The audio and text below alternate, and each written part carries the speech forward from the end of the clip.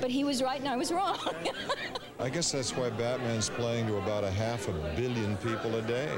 Indeed, the Bat question of this Bat evening had to be, just why has the Batman mystique lasted? It's a total fantasy, entertainment, escape, divertissement, monsieur, whatever.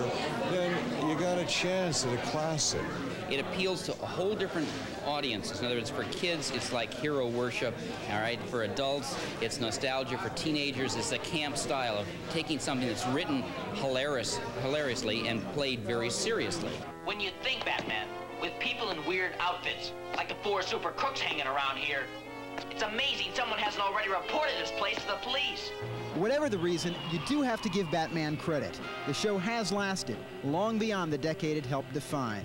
I'm delighted that it worked out this way. That's the news for now. We'll be back later with more.